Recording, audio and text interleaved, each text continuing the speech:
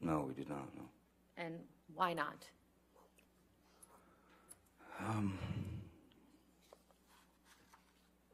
There always seemed to be some reason or another why she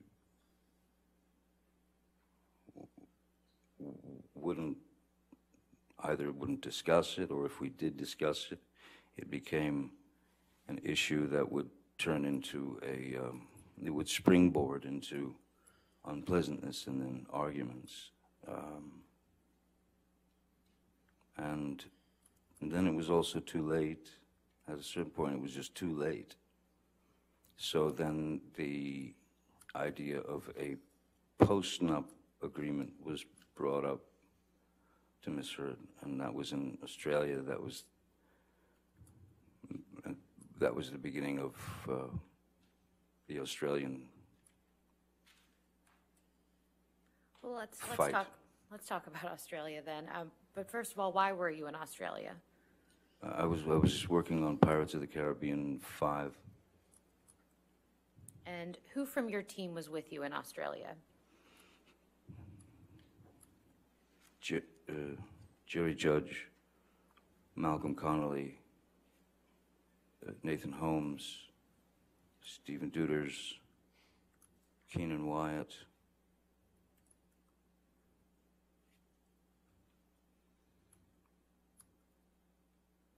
I believe that was it. Oh, and yeah, no, that's it.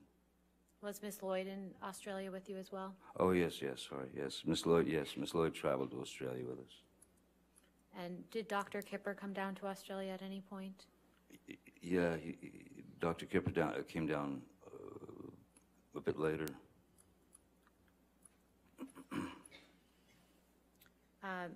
Mr. Wyatt testified yesterday that he observed you have a meeting with Sean Bailey in Australia. Do you remember that? Yes. And could you please tell the jury who Sean Bailey is?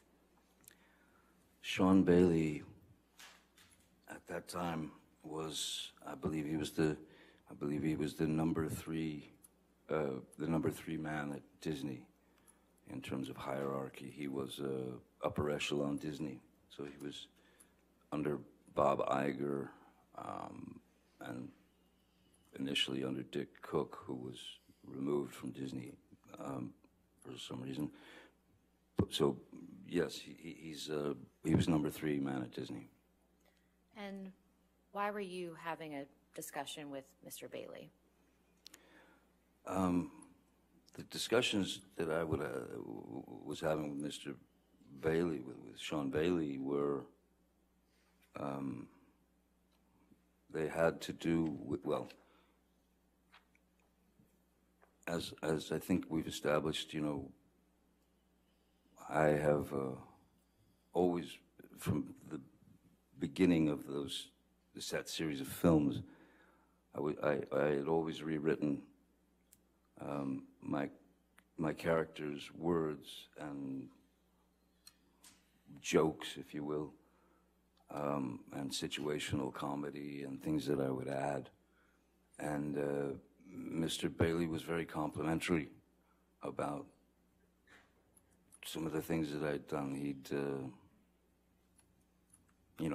come over to me laughing after Objection. a take. Calls for hearsay. Your Honor, this is just discussing generally what they were talking about. He was getting specific. I'll sustain that if you want to continue. That's fine. Mr. Depp, was Miss Heard in Australia with you? She came a little later, yes. Do you recall when she came down? I don't recall. Oh, well. No, I do recall. It was March. It was March.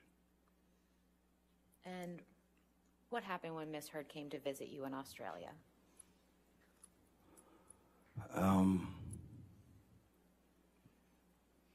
Ms. Heard was upset because,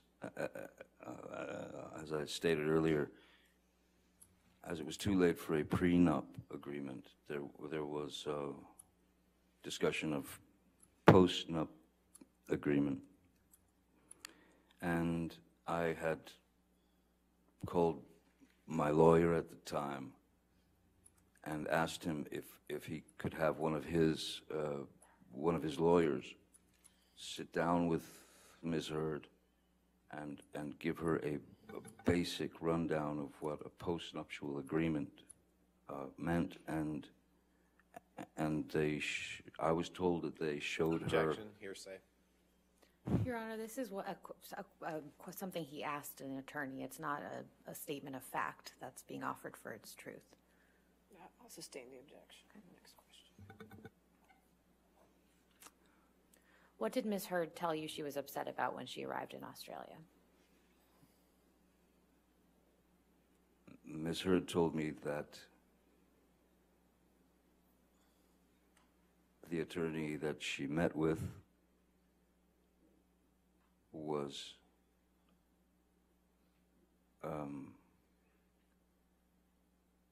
rude and dismissive, and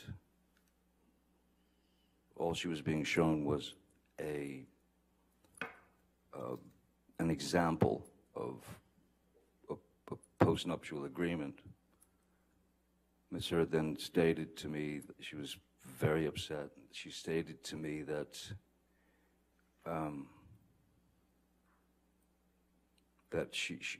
what she had said was, she said to the lawyer, the woman, that this Johnny can't, he must not, he doesn't know about this. He's never seen, he doesn't know that this is what this is. No way he would agree to this. And what Ms. Heard then expressed to me was that the lawyer, the woman, had laughed at her and said, "Oh, he knows. Yes, he knows everything." Which sent her into a tailspin. So by the time she arrived in Australia, that was sunk very deep into her psyche. I mean, so much so that what really surprised me was that she kept saying, "I'm not even in your will. I'm not even in your will." I thought that was an odd thing to say. Especially since I don't think anybody had had time to change wills or anything of that nature. So those things just didn't, it felt wrong. And she could not let go of the fact that I was in on this post-nup agreement, and that I was trying to trick her into essentially getting nothing if something were to happen. And how did you respond to Ms. Heard? So I just told her those were not my intentions, you know. And at a certain point, you don't know what to do. I mean, the person is telling you, she's telling you, you don't trust me, you don't trust me, you don't trust me, and I can't speak about legal documents. I can't speak legalese. I can't explain to her these things. All I could do was try to calm her down and say that I was not out to screw her over or put her in a position that was uncomfortable. Did that work? These were stock, normal things to do. It did not work, no. It escalated and escalated and turned into madness, chaos, Can you please violence. Can you please describe that chaos and violence?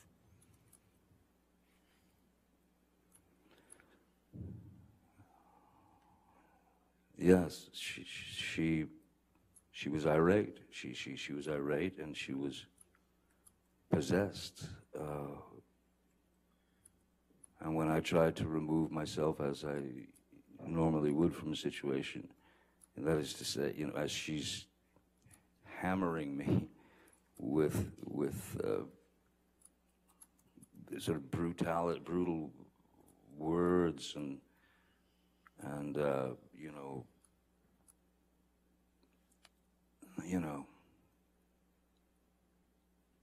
I don't, pardon my language, but I remember that it wasn't nice sort of being called an ass kisser to lawyers or a pussy that didn't fight for her or stand up for her.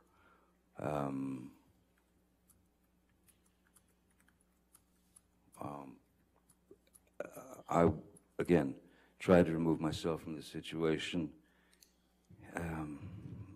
but to no avail.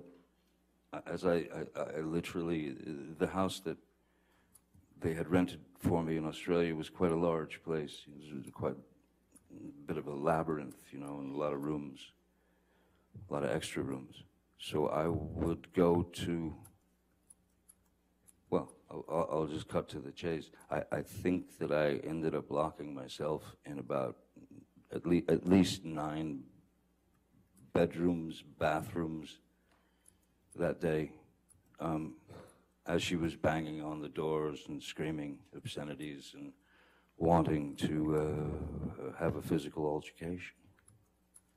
So how did it come to be that your finger became injured?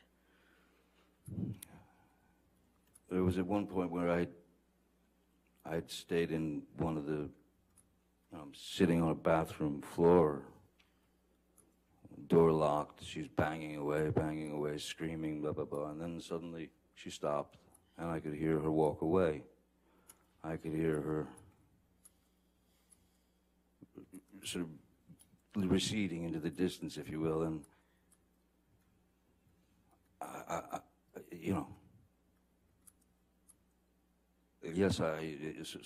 yes, it became very emotional because you can't win for losing. There was nothing I could do to make her understand that I had, if that lawyer had in fact done that, and I did call my lawyer at the time, Jake Bloom, and I had him get these people on the phone, and I'm ashamed to say that I had taken, at that point when I was on the phone with him, I had taken Miss Heard's words to heart, and I laid out a ration of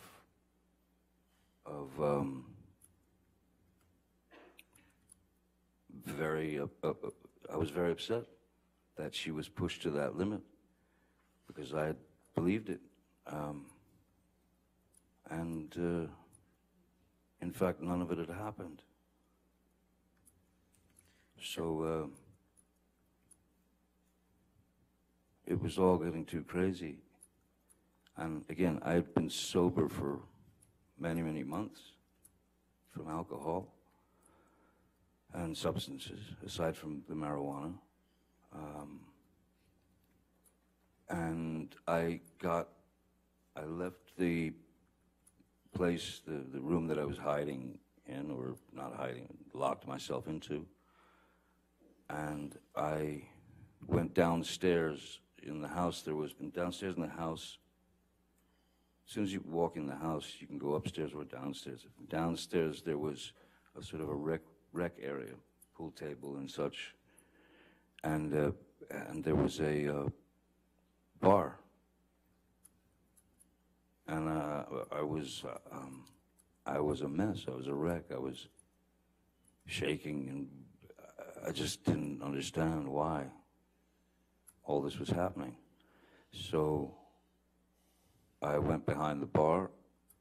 I grabbed a bottle of vodka that was there and a shot glass and sat at the bar.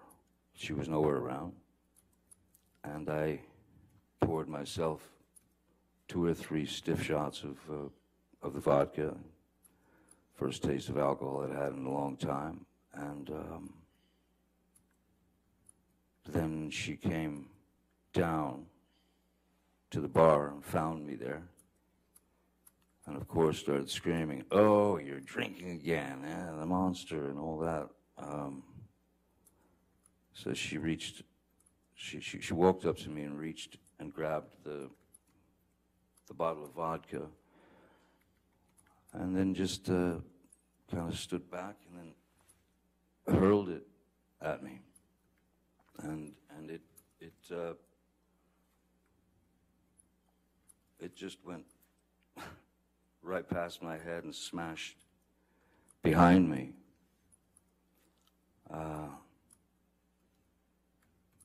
So I stood up and I walked behind the bar, and there was a larger bottle of vodka, the kind with the handle, you know, on it. I grabbed that and I went and I sat in my seat again. I opened the bottle and I poured myself a shot and drank it. Miss Heard was flinging insults left, right, and center, and she then grabbed that bottle and threw that at me. And the way that the bar was situated and where Miss Heard was, so if I could show you, so if this is the bar where the glass was and the bottles, if this was the bar and I'm sitting here like this, she would grab the bottle and she would go there. She went there. And so I was leaning like this in the chair, looking at her. First bottle went, then got the other bottle, shot, takes the second bottle, which is the larger one. I'm in this position again, and my hand is on the edge of the bar, like that, you know, leaning over, the fingers like that, and she threw the large bottle, and it made contact and shattered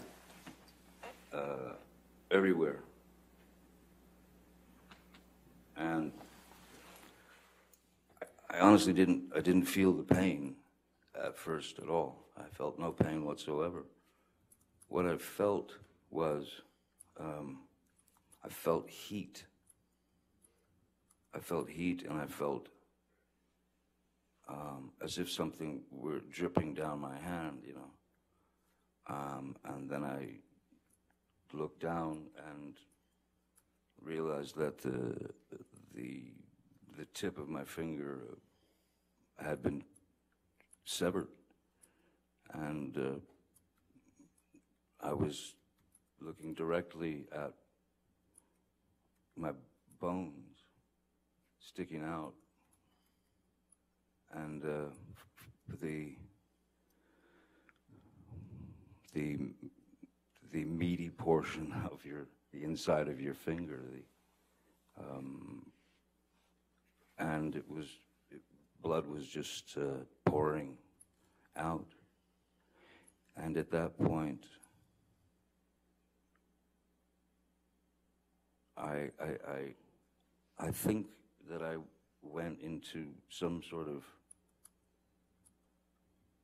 I don't know what a nervous breakdown feels like, but that's probably the closest that I've ever been. Nothing made sense. And I knew in my mind and in my heart, this is not life. This is not life. No one should have to go through this. And as I said, this feeling of being in the middle of some sort of nervous breakdown, I started to write with my blood, in my own blood, on the walls. Little reminders from our past that essentially represented lies that she had told me and lies that I had caught her in.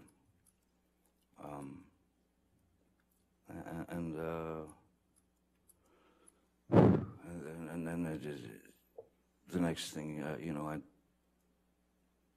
amongst all the madness, I would again hide in bathroom or wherever, and I texted Dr. Kipper and I said, you might want to come over. You know, I've cut my finger off here. Which finger was cut, Mr. Depp? It's the middle, it's the funny looking one. It's the middle finger here. You can see you can see all the sort of,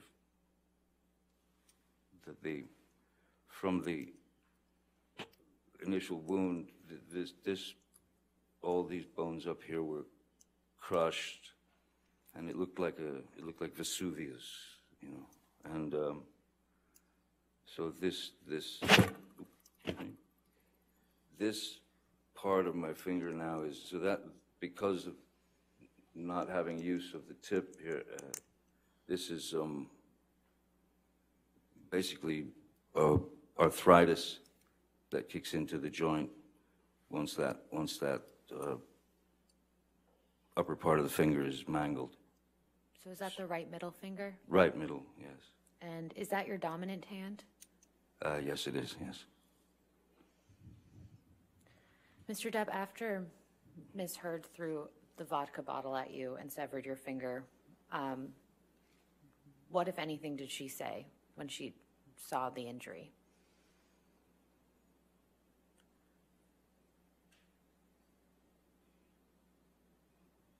I don't recall anything, but just, it was almost like white noise, just someone yelling. It was just a high-pitched,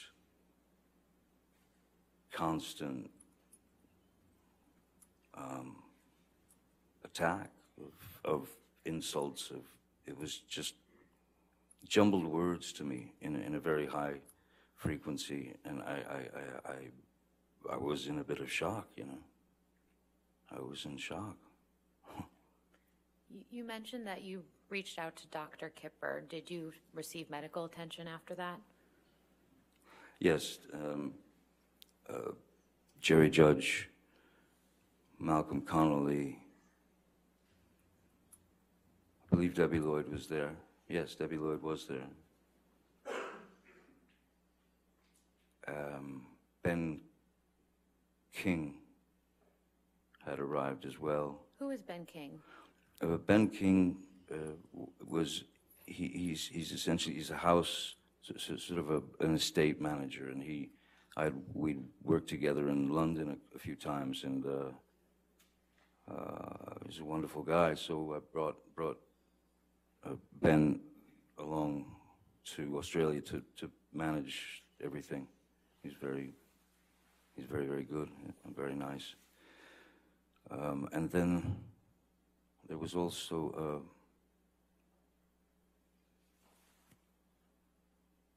I mentioned Malcolm and Jerry. Yeah, they were there as well. Which, if any, of the medical professionals that you saw that day did you tell what happened to your finger?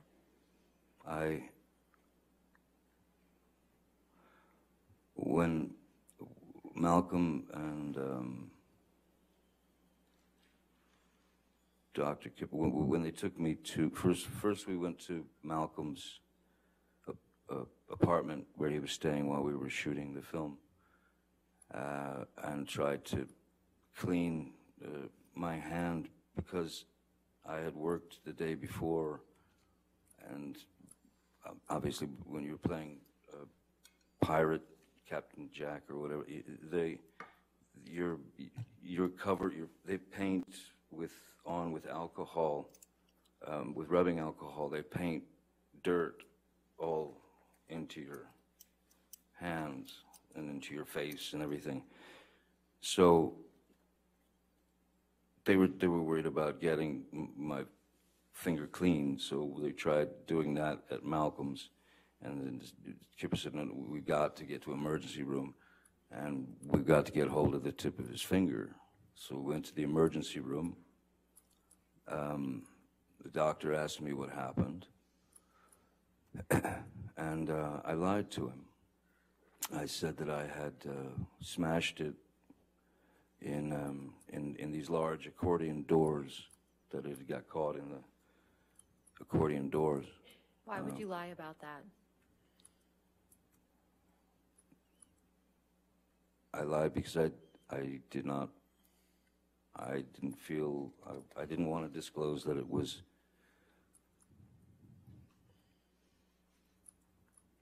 what it was. I didn't want to disclose that it had been. I didn't want to disclose that it had been misheard, that it had thrown a vodka bottle at me and then took my finger off. I didn't want to get her in trouble. I didn't want to. I tried to just keep things as copacetic and as easy as possible for everyone. I did not want to put her name in that mix. Did you tell Dr. Kipper what had actually happened to your finger? Yes. After you returned from the hospital, where did you go? I went to Malcolm Connolly's apartment and slept on his couch. And to the extent that you know, where was Ms. Heard during this time? Ms. Heard was, I wasn't there, but it was clear that she needed to leave. And I'd asked them to get her on a flight from Melbourne or Sydney or wherever back to Los Angeles. Why did you ask for that?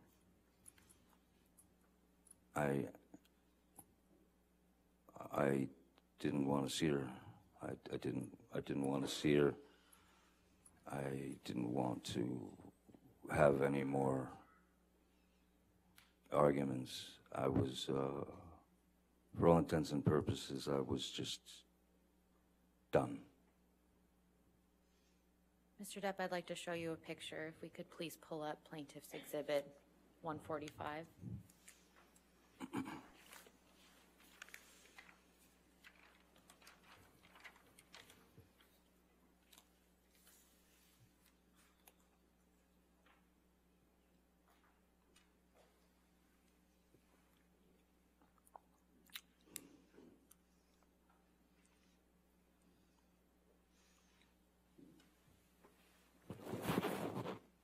Mr. Yes. Depp, what is this a picture of?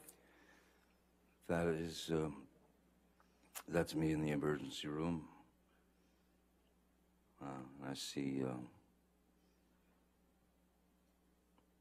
a detail that I'd forgotten,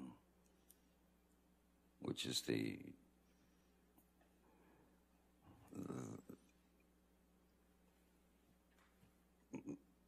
Ms. Heard had taken my cigarette from the ashtray and stomped it out in my face here. Could you mark on the screen where you see that? It's right above that green dot. And do you know who took this picture? I do not know. Can we please publish this to the jury? Do you want to enter into evidence? Yes, please. Any objection? No, Your Honor. All right, 145 in evidence. You can publish to the jury.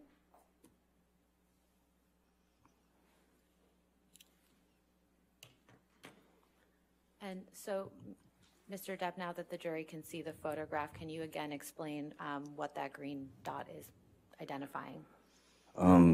Just above the, well, just above the green dot is a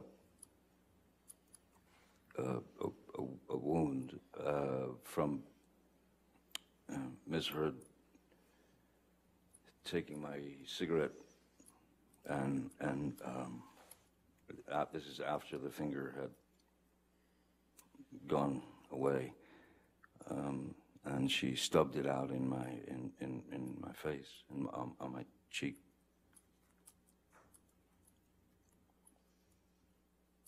So that's the result of that.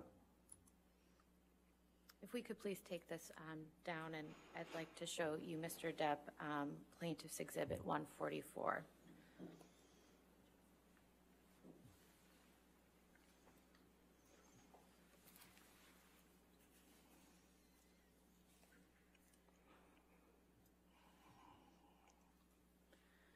Yep, it's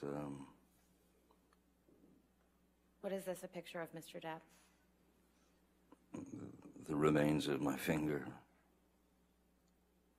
And was this taken shortly after you were injured? I believe this was taken at the emergency room, I'd imagine. I'd move to this into evidence, but I'd like to also warn the jury and the people in the All right. audience that this is a very graphic picture. All right, any objection? No, Your Honor. All right, 144.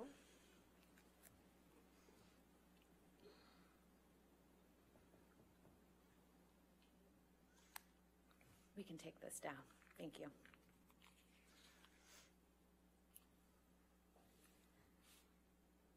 Mr. Depp, how long after your finger was injured did you return to LA? After the emergency room,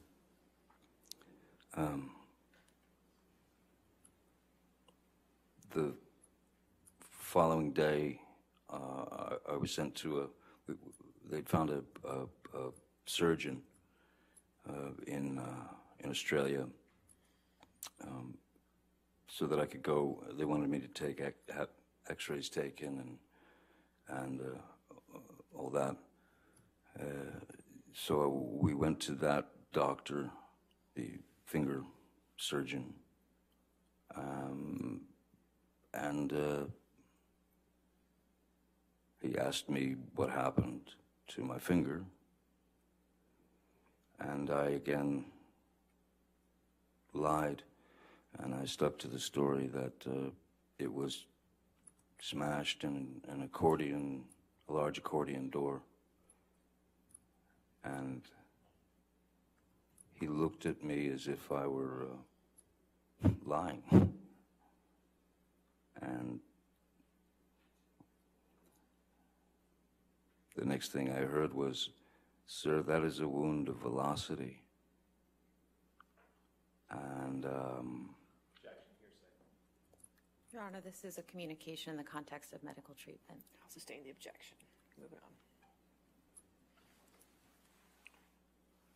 So Mr. Depp, this was a surgeon you saw in Australia. yes, When did you return to Los Angeles after seeing that surgeon? I believe it was probably the next day, where it might have been Kipper or someone who had hooked me up with a wonderful, great expert in reconstruction of, hands, fingers, digits, whatever. So I went to see the surgeon, and we prepped for surgery, pretty quickly. And what type of surgery did you have on your finger?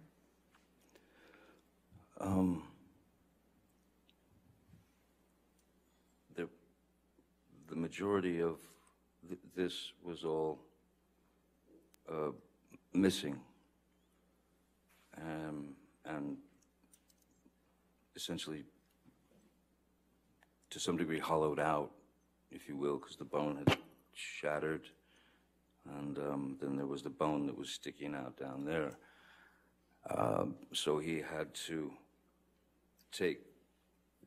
do a skin graft from this part of my hand and graft it onto my finger to give me a finger again. Anything else that was done to your finger to stabilize it? I don't think it was initially that they put the pin in. I think the pin, feels like the pin came later. I'm not sure, but you just, I had to go after the surgery. It was bandaged up, and they give you all kinds of things on what to do, what not to do, keep it elevated or this or that, and I just walked away with a very large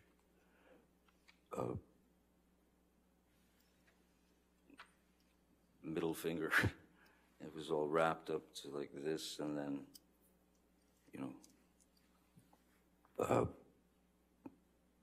medicated. They've given me shots in there and such.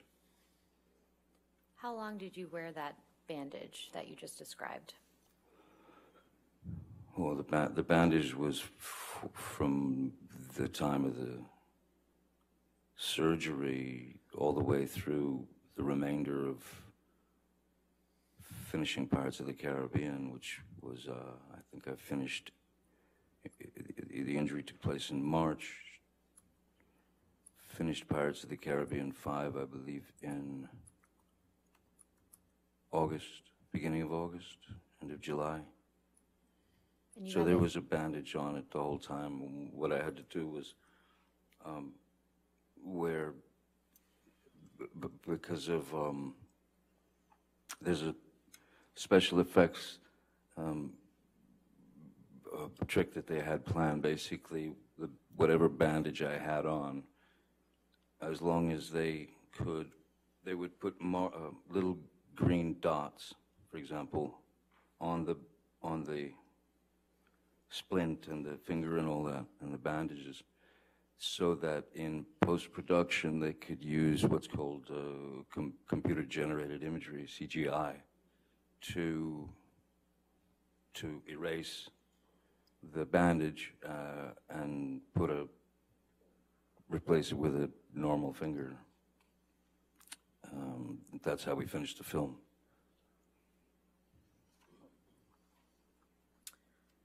If we could please pull up Plaintiff's Exhibit 61.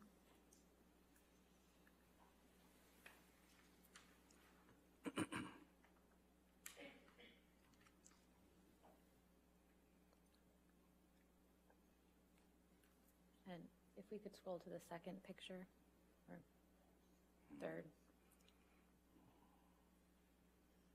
Can you keep going one more, please? Another. Sorry, this is a series of pictures, and to spare everyone, I don't think I'll show you the immediate injury again. This was one right here. Thank you. Mr. Depp, do you recognize this picture? Yes, I do. And what's reflected in this picture? This was taken in the surgeon's office. Where I'd go in, I had to go in every few days to have it checked out for infections and such.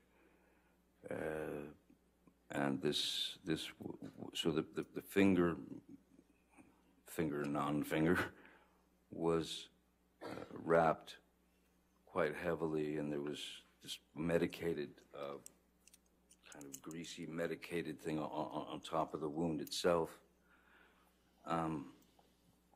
And this, I believe, seems like when the pin was in here, and the wrapping is, the bandage is, well, I had my choice, you know, and I thought, well, may as well take the kiddie bandages, you know, dinosaurs and hearts and unicorns.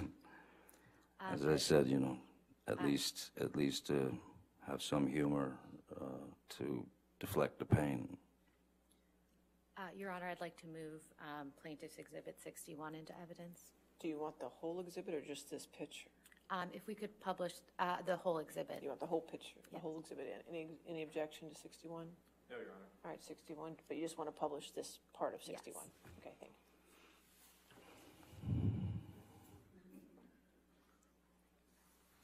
So how long after your injury was this picture taken? After the initial injury, Yes. I'd say no more than, it would seem to me, no more than 5 days, a week.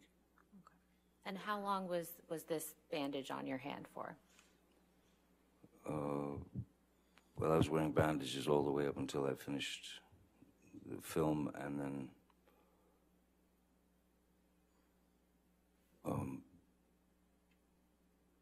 yeah, up through August for sure, and then beyond, I had to keep it. I had to keep it covered. I had to keep it protected. Do you recall how long after the injury that how long after the surgery the pins were removed from your finger? I would say maybe, I think it was about 2 or 3 days, because I remember that there was, maybe more, but I just remember that the pain seemed to be getting worse and worse as Debbie would rate it, you know, from is this an 8 out of 10? Is this a 3 out of 10? That kind of thing. At a certain point, it became kind of a 12 out of 10, because it felt hot, very, very, very hot, and it felt there was throbbing. It was like it was throbbing, and the pin in there. It was like I could feel the pin in there. So we called the surgeon. I called the surgeon. Told him. Actually, I think it might have been Debbie Lloyd actually called, but I knew I had to see the surgeon again because something felt very wrong, and I went there, and he removed all the bandages, and he found that that my finger was indeed infected, and that I had contracted MRSA, MRSA, which is like I believe it's like the flesh-eating disease or something. But it was a pretty grotesque sight. After that, with the pin in, and what they had to do to save it. Mr. Depp, while your finger was injured and healing, did you ever take any opiates during that time? No, ma'am. No more. Your Honor, I'm about to switch gears, so if All right. it makes We can sense to do take our lunch break. All right, ladies and gentlemen, let's go ahead and take our hour lunch break.